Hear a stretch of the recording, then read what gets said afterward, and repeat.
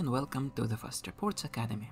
In this video, we will examine installing FastReport VCL. Let's start by getting acquainted with our new installer.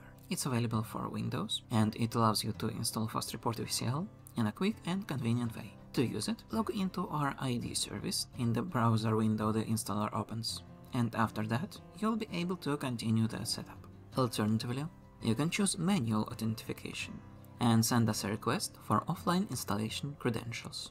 So, the installation process is different for Windows and Linux.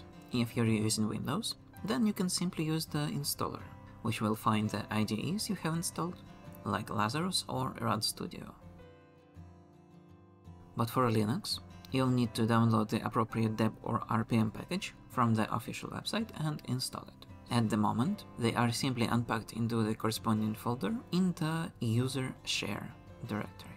The directory is specified in the description of the package itself. Automatic package installation similar to Windows is not currently planned for Linux.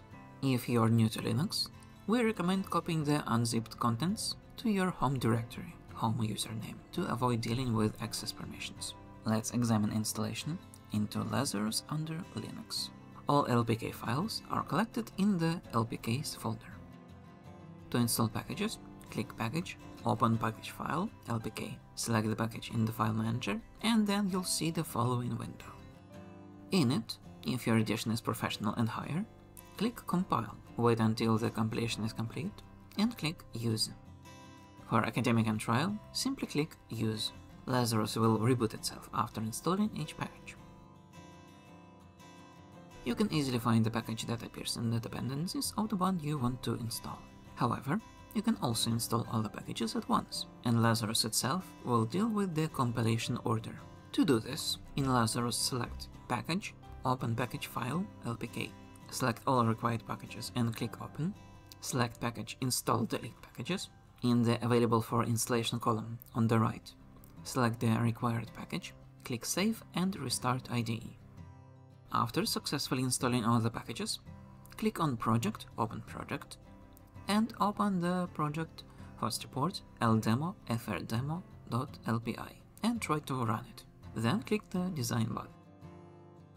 One last detail that is important for you to know is that our designer uses multi-threading, which is disabled by default in Linux Lazarus. To enable it, open the Project Inspector, Project Inspector, find the file with the LPR extension, and add the cthreads unit as the first item in the Uses section. If you still have any questions about the installation, or if you've encountered any technical problem, we suggest you read the article on our website that concerns the same topic. In it, there's a detailed instruction on installing Lazarus itself, and also info about some errors that you could get.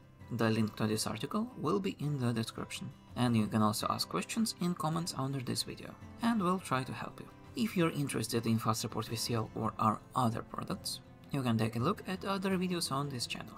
All our videos are sorted by product and included in playlists, which you can find in the description.